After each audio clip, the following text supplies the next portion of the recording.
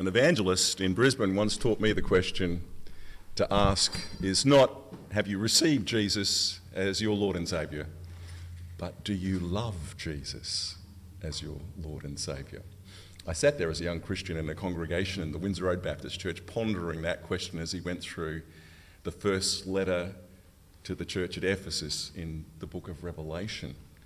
And that's who we are, isn't it? Primarily lovers of Jesus Christ.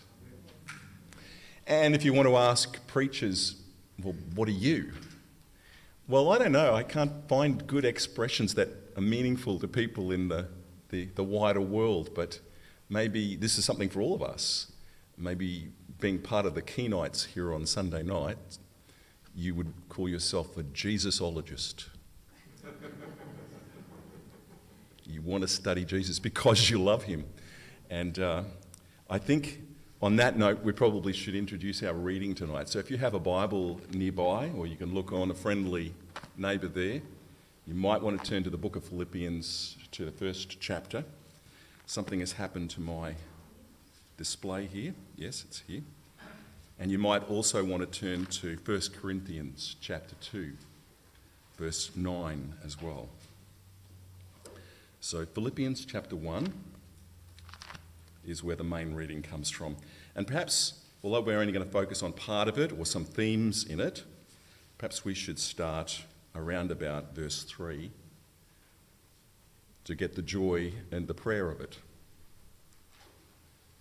I thank my God in all my remembrance of you, always offering prayer with joy in my every prayer for you all, in view of your participation in the gospel from the first day until now.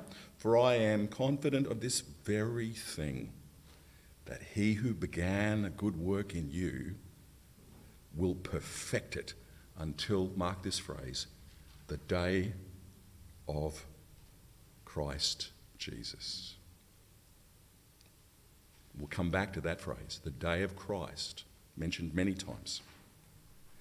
For it is only right for me to feel this way about you, because I have you in my heart, both in my imprisonment and in my defence and confirmation of the gospel. You all are partakers of grace with me. For God is my witness how I long for you all with the affection of Christ Jesus. And this I pray, that your love may abound still more and more in real knowledge and all discernment, so that you may approve the things that are excellent, in order to be sincere and blameless until the day of Christ, having been filled with the fruit of righteousness, which comes through Jesus Christ to the glory and praise of God. Now I want you to know, brethren, that my circumstances have turned out for the greater progress of the gospel, that's verse 13, so that my imprisonment in the cause of Christ has become well known throughout the whole Praetorian Guard and to everyone else, and that most of the brethren, trusting in the Lord because of my imprisonment, have far more courage to speak the word of God without fear. Some, to be sure, are preaching Christ even from envy and strife, but some also from goodwill. And the latter do it out of love, knowing I'm appointed for the defence of the gospel, and the former proclaim Christ out of selfish ambition rather than from pure motives, thinking to cause me distress in my imprisonment. But what then?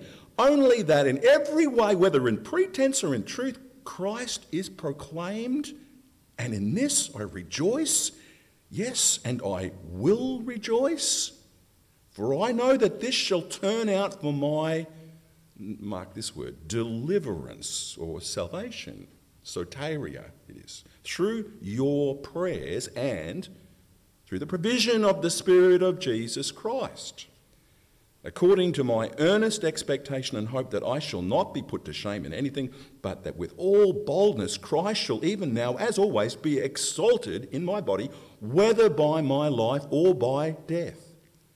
For to me, to live is Christ, and to die is gain.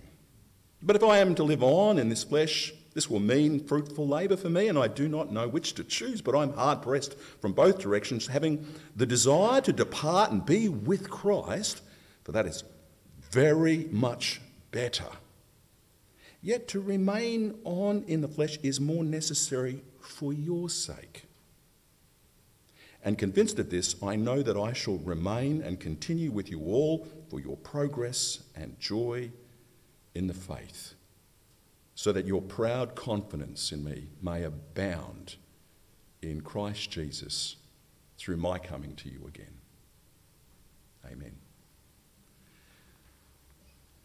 That other verse, 1 Corinthians chapter 2, verse 9, is kind of like a banner verse over any study of what we call the day of Christ, the time when Christ returns for us, and that intermediate state that we might have with him when we go to be with him that Paul is wrestling with here.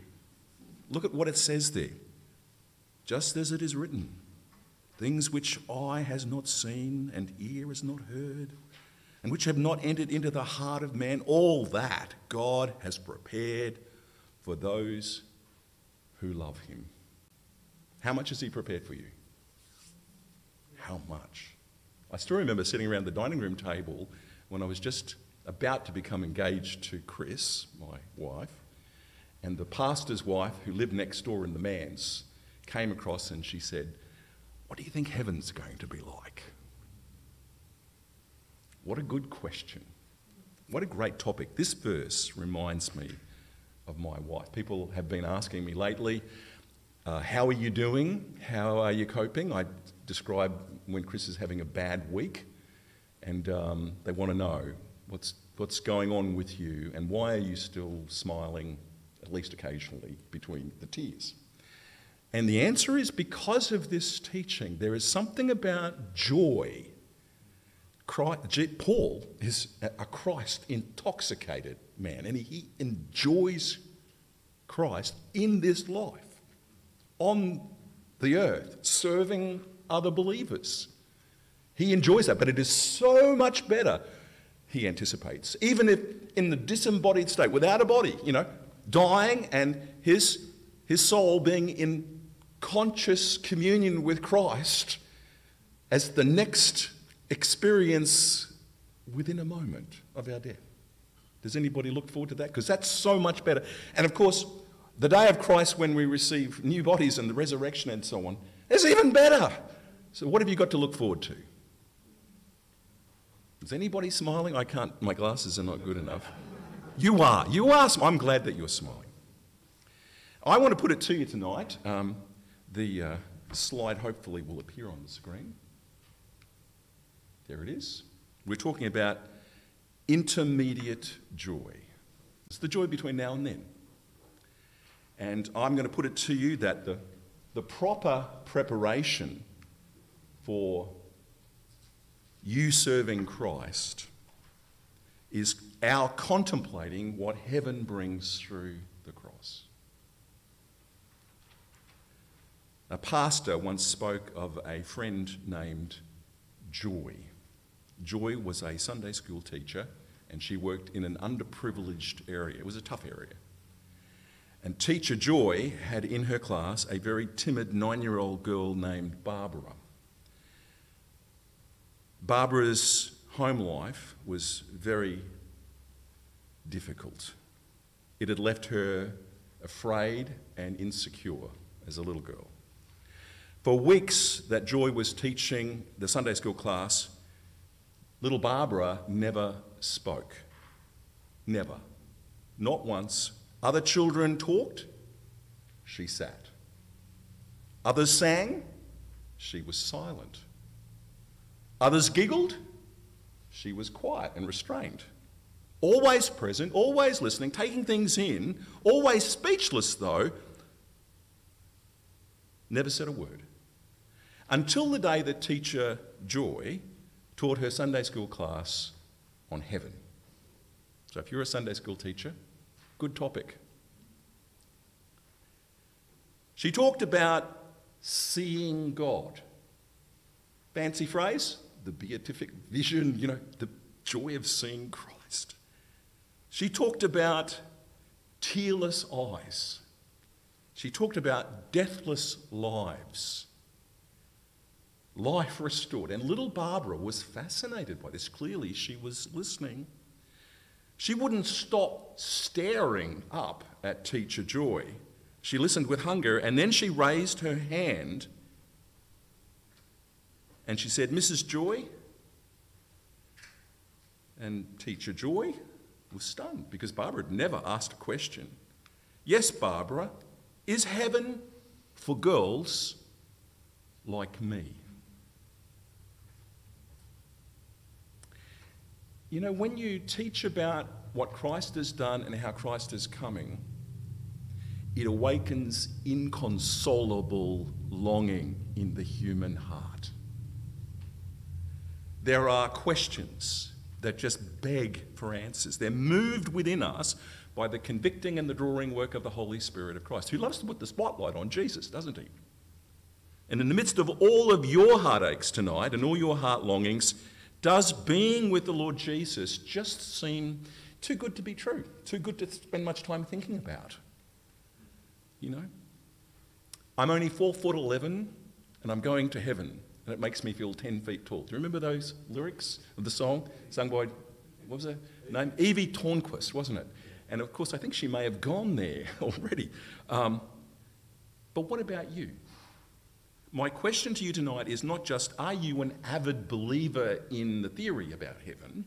My question is, are you excitedly going to heaven with Evie? And do you have some certain biblical idea of what that hope would look like in your future? How does it play out? Do you know with certainty and clarity that brings joy to you the way it did to Paul? What difference does knowing that certainty and the nature of that hope, what difference does it make to the way that you live, to the way that you serve, or the way that you persevere in tough circumstances? That solid hope, that's what the word elpis means in the New Testament. It's a solid hope. It's not a vague hope. It's a very solid, specific, concrete thing. It makes enormous difference. It did in the teacher Joy. It gave her that hope that inspired something in that little girl Barbara.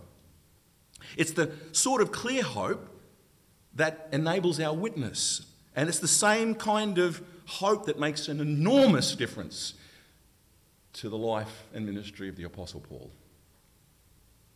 And because of that hope, even in Paul's circumstances, he has a fair bit to tell us in Philippians 1 about what he calls salvation. Now, it might be in your Bible, deliverance. But the original word is soteria. Salvation? Deliverance? Paul noted that preachers, whatever their motives, some good, some bad, were speaking about salvation at least.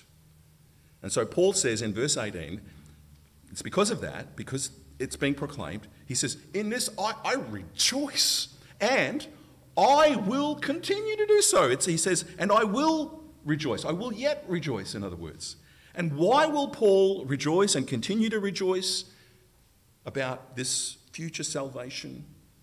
Well, because of what he says in the next verse. See verse 19 in your Bible? He talks about how he knows that this is all going to turn out for his deliverance or his salvation. And he says that it's through your prayers. And he says it's through the support or the provision or the supply, it could be different in your translation, of the Spirit of Jesus Christ. Through those two things. It's important to notice, first of all, that Paul didn't think that anything much was going to happen for him in his life and ministry without their prayers. That's important, isn't it? Paul placed incredible value upon the combined prayer of the saints. It even makes a difference, humanly speaking, to the coming of Christ. We can hasten the day of his coming, even though he foresees everything. He listens to us. Paul placed great value on prayer. He was an apostle, but he felt that he just could not do without the prayer of these people. They were his, you could say, his closest allies. He valued Lydia's prayers and the prayers of her household. He valued the jailer's prayer and his household. He desired the prayers of Euodia and Syntyche, even though they weren't getting along so well. He wanted the prayer of Clement and the other people that are mentioned.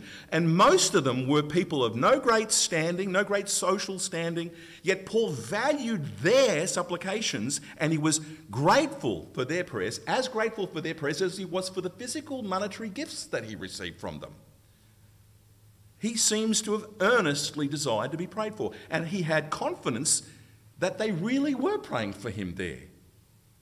Maybe Epaphroditus, who's associated with the travels and exchanges, maybe he'd given Paul news about them praying for him.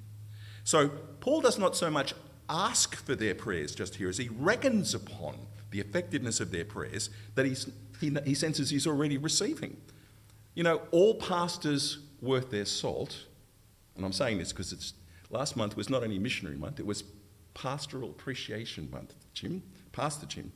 And all pastors, including Jim, all the good ones, without exception, earnestly desire the perpetual prayers of those under their care.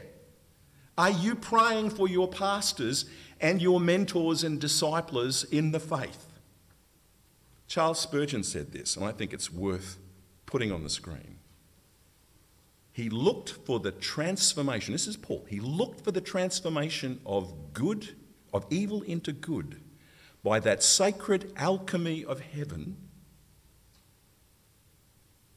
that can transmute the basest metal into purest gold. But he did not expect this to happen apart from the ordained methods and ordinary institutions of grace. He's speaking about prayer. And he counted upon the result because he saw two great agents at work, these agencies, prayer and the supply of the Spirit. You'll see that in the King James Version, the supply. Whoever else may be foolish enough to look for effects apart from causes, the apostle was not of their mind. So he's thinking about the second coming, he's thinking about the day of Christ. Don't think that means there's no place for prayer. And there absolutely is. So it's also important that Paul recognised the mysterious, pervasive influence of the Holy Spirit. Now, if we were studying 2 Thessalonians chapter 2, Jim would be pointing out to us the role that the Spirit plays and doesn't play during the period of tribulation. But the pervasive influence of the Spirit pierces the Apostle Paul's experiences. He's very conscious of how dependent he is on prayer and the supply of the Spirit. You see those words in verse 19 at the end there? The Spirit of Jesus, the Spirit of Christ. What does that mean? He's the anointed one. He's the Saviour. Prophet, priest, king, the special one, the unique one, the Saviour. And just as Jesus was helped by the Spirit in the days of his earthly ministry, so Paul sees the Spirit as helping him in his ministry, enabling him to do and be the kind of person that he needed to be, even if he died. So he sees this supernatural help from these two things as being richly provided for him, and especially at the end, by the Holy Spirit. Now, for those of you who are keen supporters of the King James Version, or the New King James Version, that word that's translated supply, that word, put it on the screen, epikoragia, it means, in some translations, that it's translated provision or help. And it was used for the kind of care a husband should give to his wife. It's used of the focused role of a ligament in the human body. And it's used to describe the chorus. You know, in those famous Greek plays, the Greek dramas, the chorus was a little group of people who would come out and say various poetical and sing various poetical things which would add meaning and direction to the whole play and give direction to it. The whole term relates to the idea of getting strength that enables you, or purposeful direction that helps you function.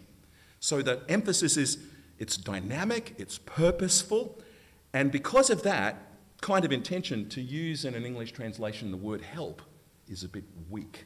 If you're forced to have a single word translated, I don't think you could come up with a better one than the King James Version, which is the word supply. But even so, it's hard to get the whole meaning in a single English word. The whole idea in verse 19 is that Paul, as a Christ believer, is receiving structured support. He's getting purposeful empowerment. He's getting both guidance and strength. And he wants us to do the same thing. He's speaking here in verse 19 about what the Spirit does to oversee and support and bring about God's outcomes in our lives. And he wants us to be firmly hoping in heaven. He wants us to understand this, to receive a joy that lifts us up in the midst of our heartaches. And Paul had a lot of heartaches. His circumstances were not easy. Now, it's important to see what Paul calls the supply of the Spirit. For those of you who studied grammar at school, do you remember your days of studying English grammar, perhaps? There's two different kinds of genitive of the Spirit.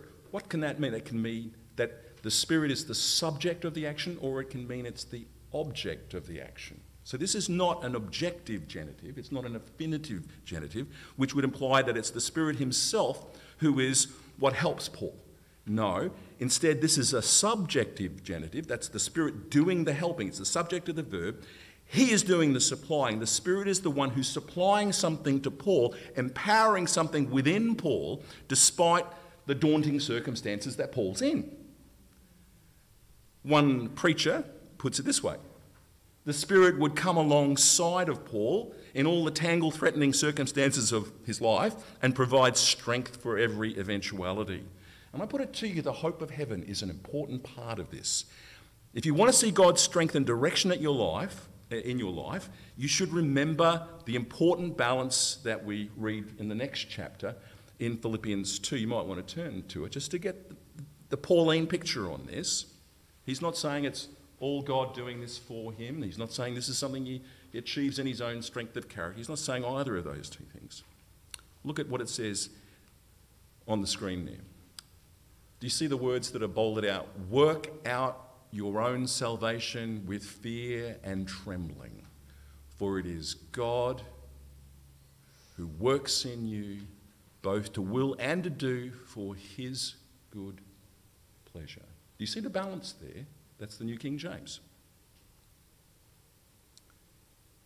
The Spirit would enable Paul to will, that is, to resolutely desire something. The Spirit would enable Paul to do, that is, it would enable him to perform what is God's good pleasure in situation after situation in his life. But that doesn't mean that the Spirit would just do those things instead of Paul himself needing to act.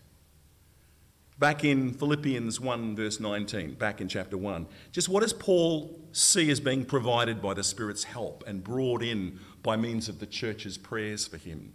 And the answer is, it's what he calls my deliverance, my salvation, my soteria. A great deal of perspiration has been spilt on that verse. A lot of blood and ink have gone into discussing it. There's a lot of debate about what particular deliverance is he thinking of. It's clear that it's not just his past salvation in the sense of he's justified by faith in Christ and he's delivered from aspects of God's judgment in that kind of sense that's already past. It's not talking about past, it's talking about something future. It's a deliverance that's in the future, but what kind of deliverance did he mean? Well, the best thing I could do was try to sum up what all the brainiacs said, and I'll briefly flash what they say on the screen, and you can look at it, and you can decide whether you believe them or not. Here's what the Journal of Biblical Literature says.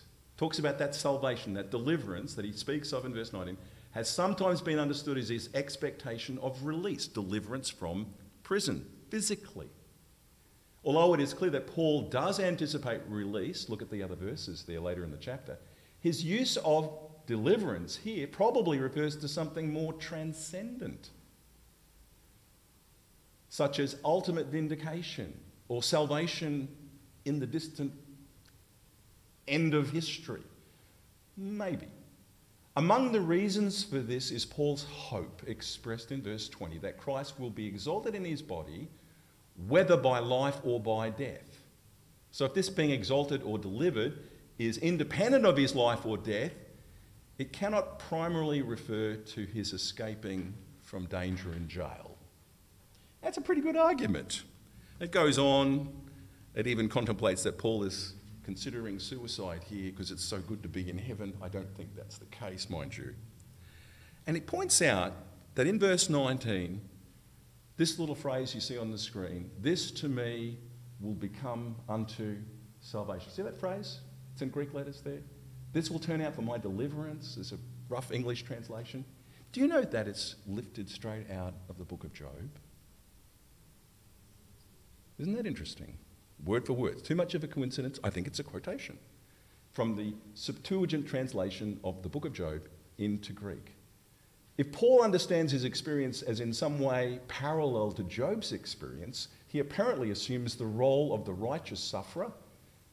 Job's the pattern. He's got a whole lot of preachers giving him a hard time in chapter 2 and 3. Do you remember the situation? And at that part of Job, it's referring back to his pious, his supposedly godly preacher friends who are wrongly preaching at him.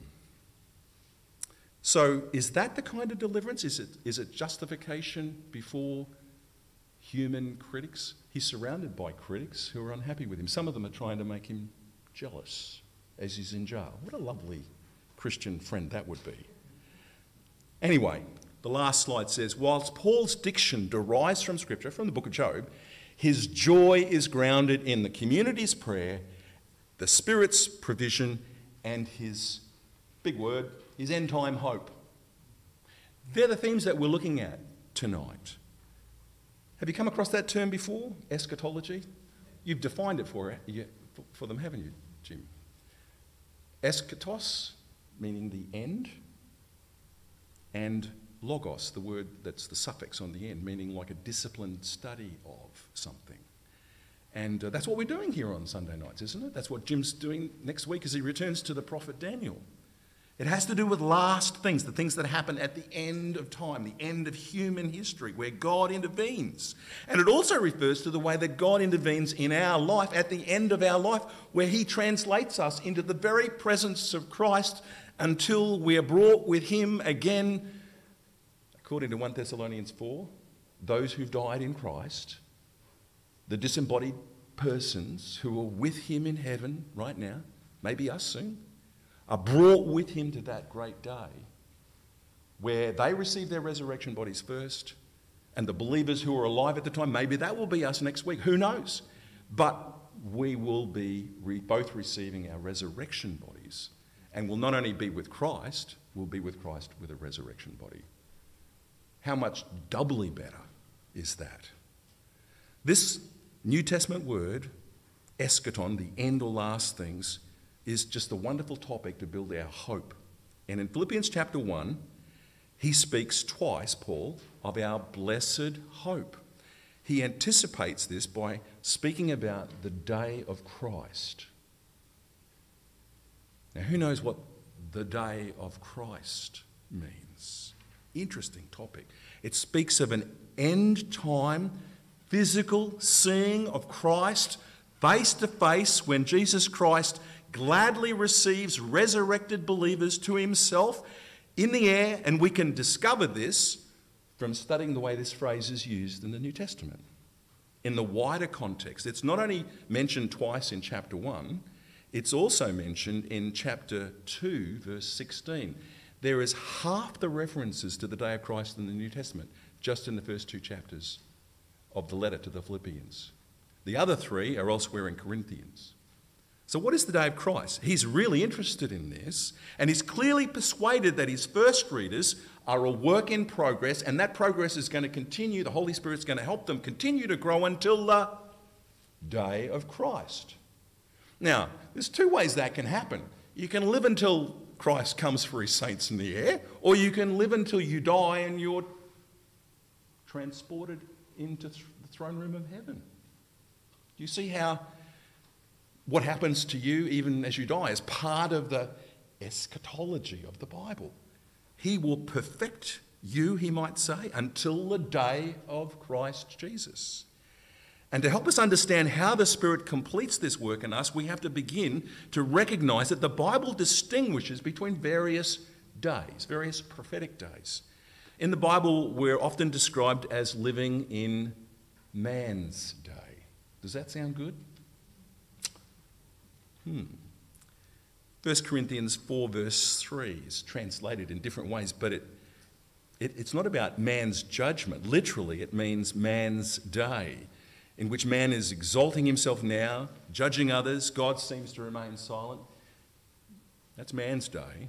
But by contrast to that, mentioned 6 times in the New Testament, there's Christ's day. And it explicitly has to have the word Christ or Messiah in it. The day of Christ, the day of Christ Jesus.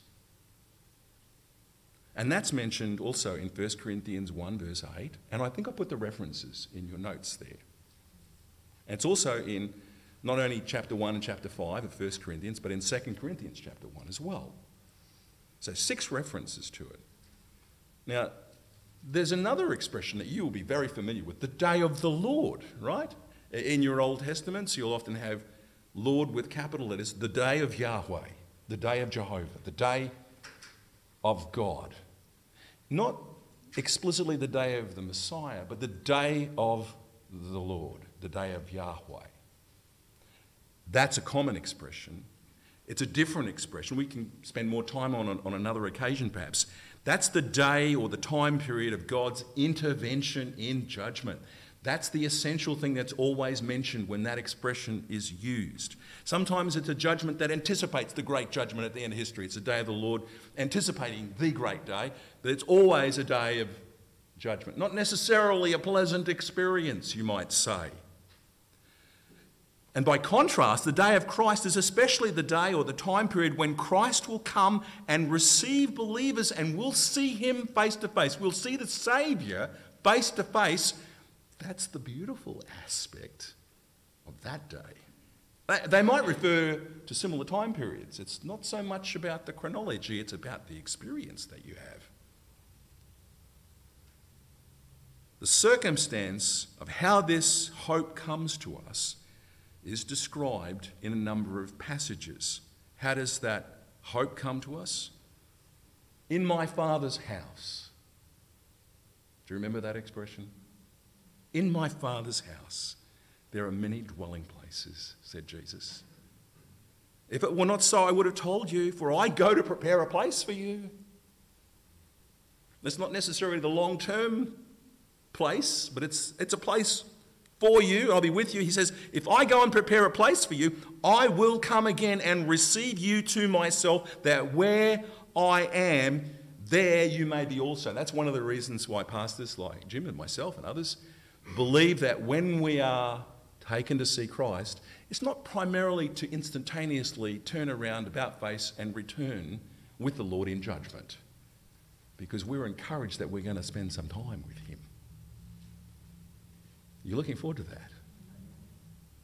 And there's a number of things in Scripture that indicate things like the judgment of believers' works, the reward, the white clothes, the marriage supper of the Lamb. All these sorts of things I think will happen before we're involved in Christ's return to the earth later on. A topic for another talk, perhaps. Or what about 1 Thessalonians chapter 4? Remember when Paul said, I don't want you to be uninformed, brethren. I want you to know about those who've fallen asleep. And that's a metaphorical way of describing how our bodies appear when we die. When they die like this, I don't want you to be uninformed. And he says, so that you will not grieve as do the rest who have no hope. This is what gives us hope. For we believe that Jesus died and rose again, and even so God will bring with him those who have fallen asleep in Jesus. You can't talk about the day of Christ without anticipating the fact that believers, when we die, we go into the immediate presence of who? Christ. Straight away, you're a heartbeat away from heaven if you're Christ's tonight. If you're not, you're in a very different place. And we could go on and we could read from 2 Thessalonians chapter 2. We could read from Philippians chapter 1, where we really are tonight. And so when we're taken to meet Christ and be continuously with Christ, we will then eventually appear at his judgment seat. We'll be rewarded. We can read about those passages in Corinthians and Romans. But this is a contrast to the day of Christ from that more general day of the Lord. And that day of the Lord, day of Yahweh, that's mentioned 16 times in the Old Testament alone and several times in the New Testament. The first time it pops up is in Isaiah chapter 2, verse 12. Which refers to God judging and bringing judgment to the nations. So this is the reason why pastors like myself or Pastor Jim, that's why we would tend to think of these days as being parallel, but not at exactly the same time.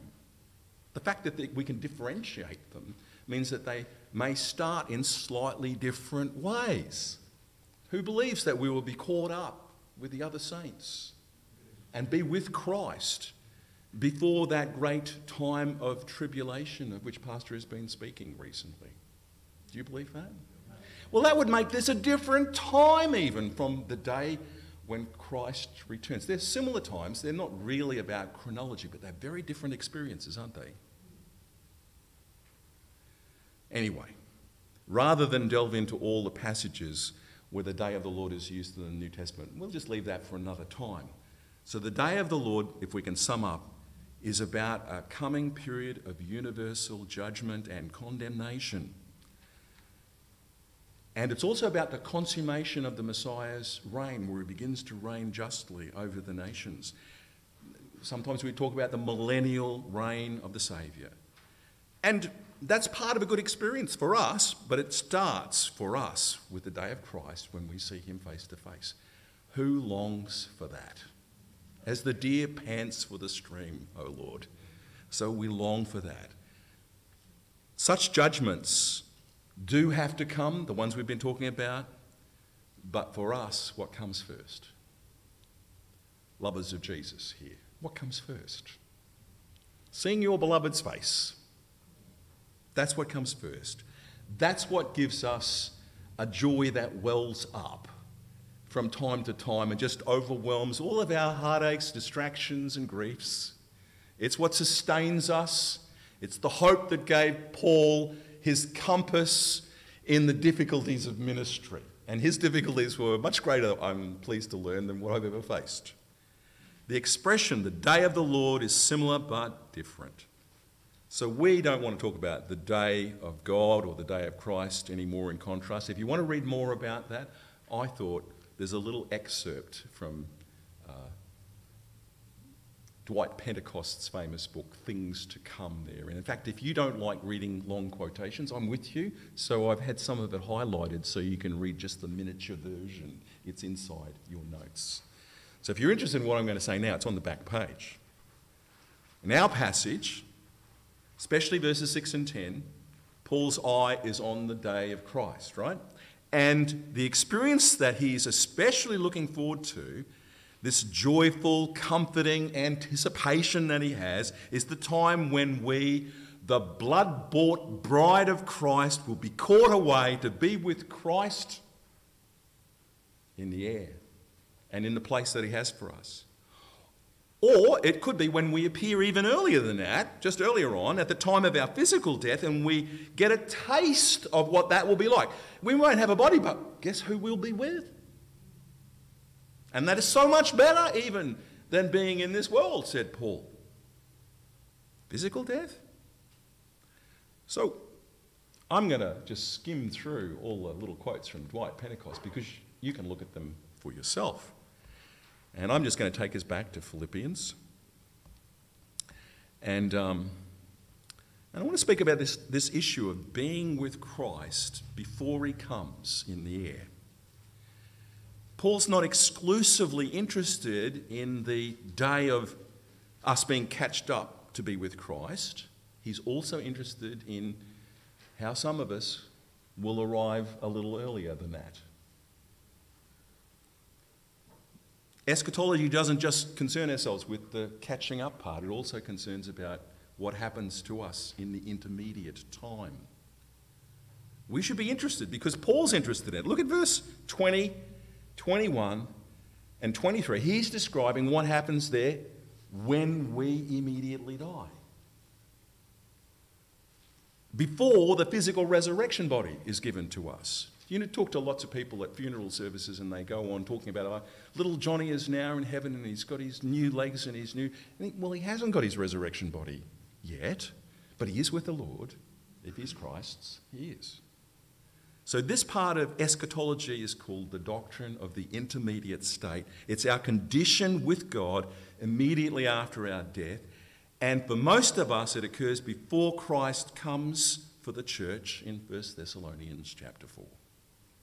And at that point then, Christ comes in the air. He brings the disembodied souls of the earlier dead in Christ with him, and they get, quite fairly, says Paul, their resurrection bodies just an instant before the rest of us who've survived to that time will get our resurrection bodies. But it'll all be over very quickly, and the main thing, we'll be with the Lord. Living, believing saints, alive on the earth, just prior to what we believe is the notorious period of tribulation. Now look at verse 20 and 21. Look at how Paul contemplates his own physical death. He speaks about, according to my earnest expectation and hope, that I not be put to shame in anything, but that with all boldness Christ will always, even now as always, be exalted in my body, whether by my life or my death. For to me to live is Christ, and to die is gain. So let me ask you a question. Do you think it's so much better to die and be with Christ? The only reason why Paul stuck around was for their sake. But that means no taking of shortcuts. In some ways, Paul welcomes death. And in other ways, he doesn't. From a ministry point of view, he doesn't. Now, most people that you know, maybe you yourself, you don't welcome death, right? Do you? Maybe even if you're in great distress, you want to avoid it. I read stories about this because people in congregations can identify with this fact. I remember reading this one in 1993. It's about fishing. There's a guy near a glacier. His name was Bill Jaracki, and he got his leg pinned under a huge rock. And there was a forecast of snow. And he didn't have a jacket. He didn't have a backpack. He didn't have any means of communication like a mobile phone. And in a desperate attempt to survive, he used his flannelette shirt. He took off his only shirt, and he used that as a tourniquet.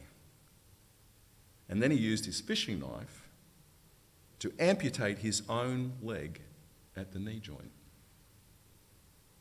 Talk about going the extra mile to stay alive. He used clips from his fishing kit. He had a fishing tackle box, that's all he had, to clamp his arteries shut. I'm finding it hard to imagine, actually. Then he crab walked back to his truck and he drove himself to hospital. That's the length that some people will go to stay alive. I'm not sure I'd go to all that trouble. Then there's another fellow 10 years later, 2003, the early noughties. I've got a series of stories. We haven't got time to listen to them. A guy called Aaron Ralston had a near-death experience too. His arm was crushed this time under a rockfall. And after 6 days of being trapped and unable to move, he amputated his own right forearm, his own right arm. I'm not sure how he even did that physically. He was exhausted, dehydrated, but then he rappelled down a 60-foot cliff. How do you do that with one arm? Hiked 8 miles, found a Dutch family who guided him to a rescue helicopter that took him to hospital, and he survived. What do those stories teach us? It's what your contact with ordinary people every day. It teaches you that human beings will very often do remarkable things in order to extend their physical lives. Now, some people are not so physical. They might just reform their diet. We spend enormous amounts of money on the best doctors. We take up stringently disciplined eating habits. We move to particular climates. We even cut off body parts to survive. And the deciding question that we all have to face is this: what do we live for? We don't know how long we have. We don't know how long we can put this question off. I ask you tonight, what do you live for? What do you really live for? Writing from a prison cell, he tells us, Paul, about our true gospel purpose in life. That's a big enough purpose for Gospel Baptist Church, isn't it? Our gospel purpose in life. He talks about his gospel purpose. Number 2, he tells us about our experience of glory and vindication. He's looking forward to being vindicated. He's not going to do it himself. He's not going to play one-upmanship games with all of his critics. But he does look forward to vindication. And meanwhile, number 3, he tells us that God will keep on working in us in ways that should fill us with hope until the day of Christ. Or we die in the meanwhile. And when we are complete in him, we will stand before him and we will see him face to face. The Apostle Paul tells us about a life that's worth living, a death that's worth dying, and verse 21 sums it up for us. It says, "For me, living is Christ, and dying is even better. It's gain," he says. Sometime in the future, make sure you consider more of this passage in terms of how living in hope and having Christ works out in serving him. Because tonight, we're just focused on the eschatology. We're focused on the hope for the future there. Let's just consider how Paul anticipates the great gain before him and any believer when that true believer in Jesus dies physically. He says it's great gain. He has something utterly precious to look forward to with his Lord, but Paul has Christ in this life as well, according to verse 21. It's got something to do in the meanwhile. And according to verse 23, when Paul speaks about this departure, which is physical death here, this other thing experienced even immediately after physical death, he says, quote, is very much better. Is that what it says in your Bible? Very much better. Keep in mind that these words come from a man of joy. He's a man of joy who's already intoxicated with the enjoyment of Christ in his ministry and life. So what comes after that earthly enjoyment that's even better than that? What's very much better? What gets the very much better label from the Apostle Paul? He's not like the Dem Tell man where everything's better. He's saving this up for something that's really, really better. You should be interested in this doctrine of the intermediate state. It fits into a big picture of the doctrine of last things. It's part of it. Why should you do that, my friends? Because for you, it can bring anticipatory joy. It can lift you up. There are things that I face. Look, I don't want to die a horrible physical death, do you? But death has never bothered me. There have been things I've always been more scared about than death. Paul knows about those sorts of things. You know about those things too. You know what I'm talking about. There are some things that are like death to you. They can happen to you in this life while you're still living. And you're more scared of those than you are of dying, aren't you? That makes sense. But what should we do in light of this? This is how Paul handles it. He contemplates going into the immediate presence of Christ. He knows that he'd prefer to go there. He knows that he'd be in a disembodied state. Unclothed is the language that he uses. He doesn't think about purgatory. No purgatory for Paul. Anybody believe in purgatory here? No mention of straight into the presence of Christ, right? What about soul sleep that some of our friends in various groups, we used to call them cults once, but we're more politically correct. We call them friends when they have very different views of this. Soul sleep? Does Paul contemplate soul sleep? No. He doesn't see purgatory or soul sleep. His body might be euphemistically sleeping. It might be described in that way. But he knows that he will be alive in the presence of Jesus. Joyously alive to him. He'd already explained to the Corinthians, like on the screen in 2 Corinthians 5, that absence from your body, well, it sleeps in the ground or wherever as you've died. Our consciousness is in the immediate presence of the Lord. So there's no question in Paul's mind about the superiority of that experience. It's better by far. Why is it better by far? This is what you need to think about. I'm stealing this from Paul, right? So I can give you good advice because it's his. Number one, why is it better by far? Because it brings us close to the goal of our Christian life.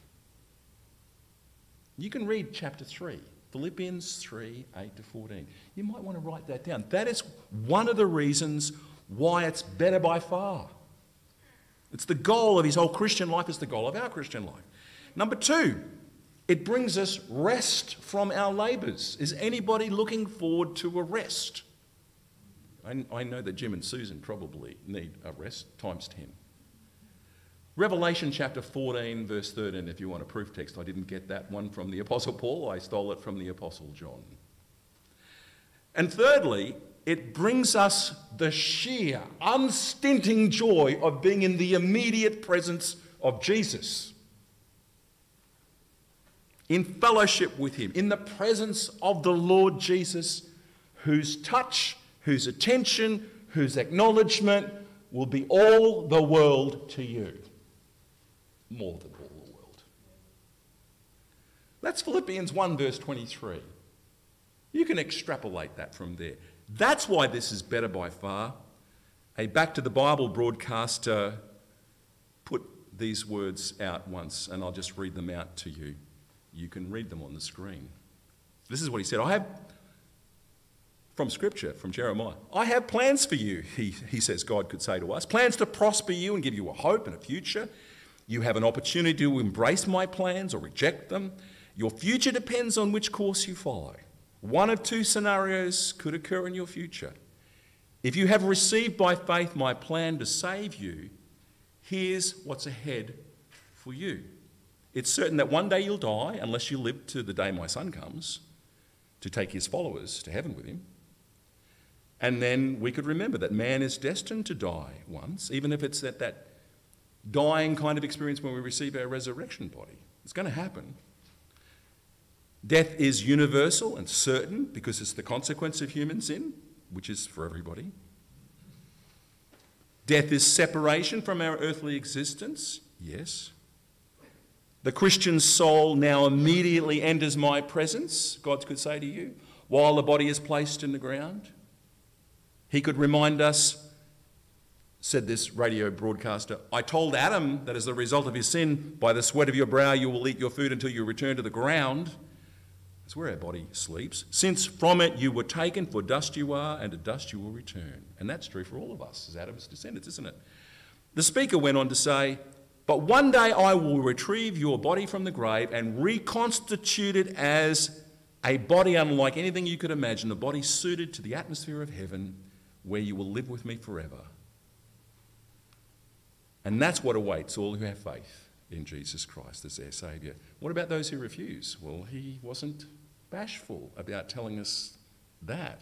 He said, if that is you, if you resist that plan, brace yourself to hear what awaits the rejection of my son. You too will die someday. But what happens immediately after that death is entirely different from what I've just described. It's different from what we've been talking about tonight. He says, for you, death seals your fate. I've given people plenty of opportunities to respond to the gospel. Perhaps that's you tonight. Through Jesus Christ, there is a gospel message. But once you've taken your last breath, and you've died, all chances for salvation have passed.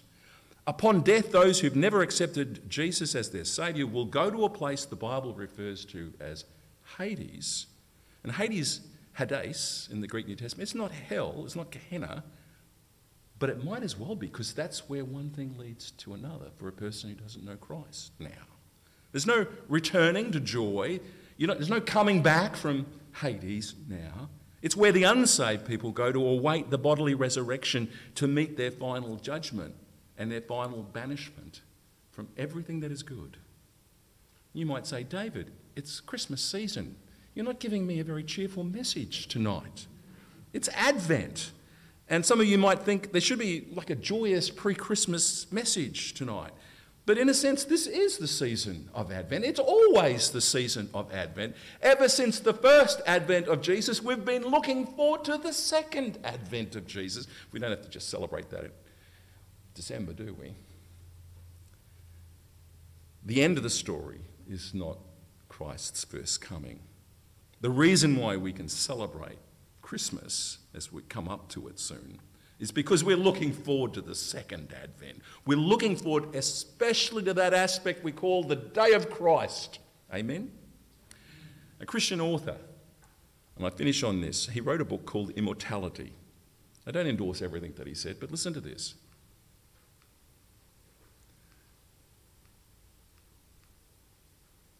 He said this. It's a poem. I'm standing on a seashore. A ship arrives, a ship at my side spreads her white sails to the morning breeze and starts out for the ocean blue. She's an object of beauty and strength, and that's what human life can be like. And I stand and watch her until at length she hangs like a speck of white cloud, just where the sea and the sky come down to meet each other, the horizon. And then someone at my side, observing this, says, "There, she's gone." Gone where? Gone from my sight, that is all. She is just as large in mast and hull and spar as she was when she left my side, and just as able to bear her load of living weights to its place of destination. Her diminished size is in me, in my sight, not in her. And just at that moment when someone says, "There, she's gone," on that distant shore there are other eyes watching for her coming, other voices ready to take up the glad shout, "Here she comes!" And such, my friends, is dying, at least for the believer. We anticipate this, if we're wise, every day. All we anticipate the imminent coming of Christ, the day of Christ, every day, not just on prophecy nights, every day. It's the only thing that keeps me standing. In preparation for that day of appearing before Christ, whether it's by our death or whether it's by our being alive and caught up with him on the day of Christ, we should seek to become readied for the greatest sight of the loveliest person you've ever known. Let's pray. Father, your Son, the wonderful, beautiful, beloved, not just yours, but our beloved. Oh, the deep, deep love of Jesus, like a mighty ocean that has washed over us. And we love the sight of his appearing. We pledge to remind ourselves of the joy that is set before us, especially the one that is so much better. We ask that your Spirit and the prayers of our fellow believers will encourage us to do that every day this week.